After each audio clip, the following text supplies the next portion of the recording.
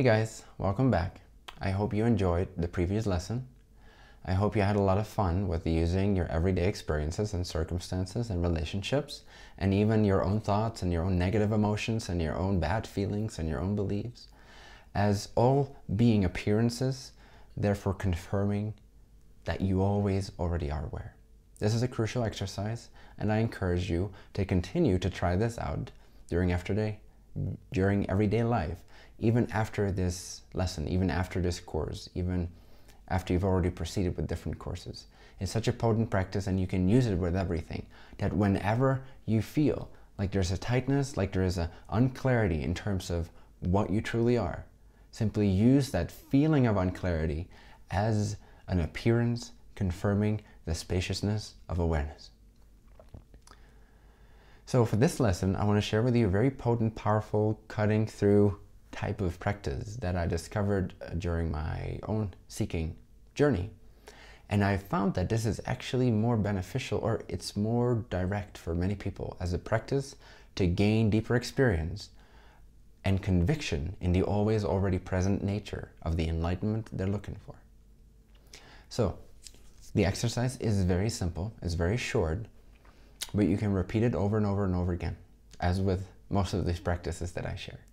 So this is all you're going to do. You're gonna relax or not, doesn't even really matter. But what you're going to recognize, or what you're going to ask yourself rather, is, can I not be aware of this moment? In other words, you actively try to not be aware right now. Try it right now with this video.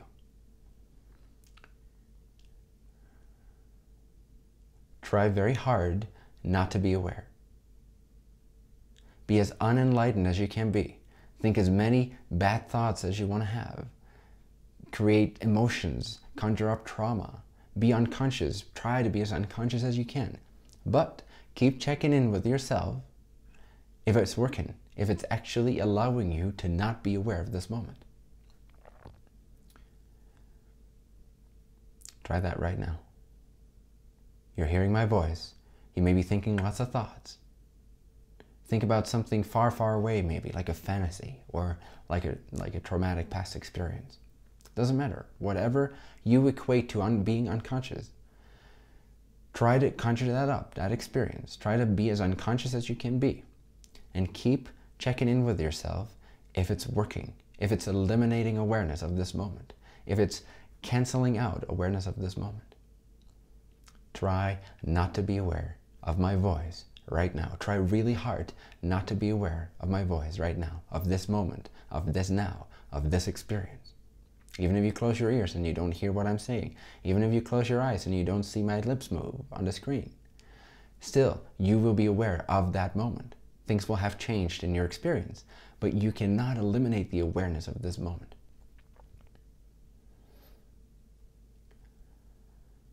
I'll give you a couple of additional micro exercises to amplify this effect. So right now you have your eyes open and you're either looking at me at the screen, or if you're listening to the audio version of this video, then you're looking at whatever you're looking at. So you have your eyes open. Now recognize that you're aware of what you're seeing. You're aware of the fact that your body is perceiving visual stimuli. You are aware of this moment, in other words. You are aware of the body having visual perception. Now, close your eyes. And as you close your eyes, notice that that same awareness, that same cognizance, that same ability to recognize is still present. But now, you simply change something in your visual experience. You, quote unquote, closed your eyes, and therefore, what you're aware of now is closed eyes. Is the experience of now containing the experience or the appearance of closed eyes. But the same awareness, notice the same awareness of having your eyes closed. Now when you open them again, do that right now, open your eyes. You can notice that that same awareness is still here. Now close your eyes again. Same awareness is still aware. Now it's aware of having eyes closed. And slowly open your eyes, as slowly as you can, like take 20 seconds to open them fully. And notice that that same awareness is still aware as you gradually open your eyelids. Open, open, open, open, further, further, further. And now all the light pours into your eyeballs again. and you are still aware of that experience. You cannot not be aware of this experience. Now close your eyes again.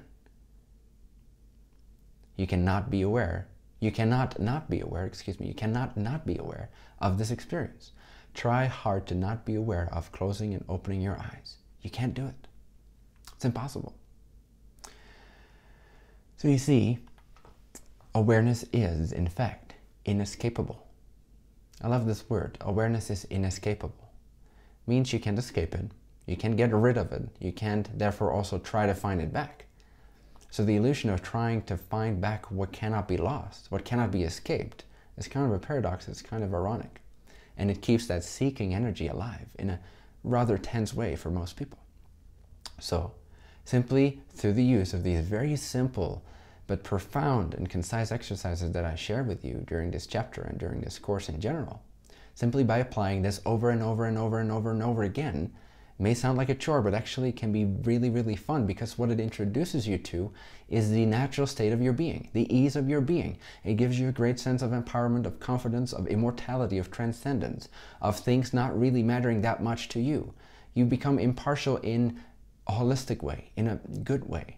You don't mind what happens anymore. Jiddu Krishnamurti once said, "You want to know what my secret is? It is that I don't mind what happens." Awareness works in a similar way. Like, realizing awareness is exactly what he was talking about and what he embodied, which is seeing everything, in a sense, with impartial eyes. Doesn't mean you don't have any preferences, but it means that you know that your true fundamental nature is undistracted, it's unlimited, it's inescapable, and it does not change with the changing of appearances. Awareness itself remains, and therefore you can be more in a state of not really minding what happens, even if you still have preferences, which is great. Preferences are a way of life, and I'll share more about that in the empowerment teaching and courses. However, for the purpose of this course, what you need to know and realize is that the stability of your true being never leaves you, never changes, and is in that sense impartial or neutral to the appearances of life. And by trying hard to not be aware, it's one of the most profound, simple, hilarious confirmations I have found of the fact that I cannot find what I'm looking for because I already am what I'm looking for, because I never lost what I'm looking for. So, again, as you can have guessed by now, the homework for this lesson will be for you to simply sit down for maybe 15 minutes straight, as in a meditation session, and try for 15 minutes straight to go in all the corners of your mind, all the corners of your emotional body, all the corners of your circumstances, project wherever you want to project your consciousness, whatever you want to imagine. Think whatever you want to think. But keep checking in with yourself every 10 seconds or so if it's working. So you try to distract yourself, you try to not be aware of this moment, but then you keep checking in whether or not you have successfully become unaware. And of course, you already know that this is impossible, but still to actually try it out and actually experience it firsthand over and over and over again is very confirming, it's very pleasant, it's very enjoyable, and it increases your conviction tenfold when you really exercise this practice. So have fun with this once again, and feel free to, again, with any exercise, even when I don't mention it, you can feel free to write down a few paragraphs of your experience, of what you realized, what changed in your experience, what stood out to you, what did you notice, what beliefs disappeared, what beliefs were exposed to be false beliefs, etc. So have fun with this, and I'll see you in the next lesson.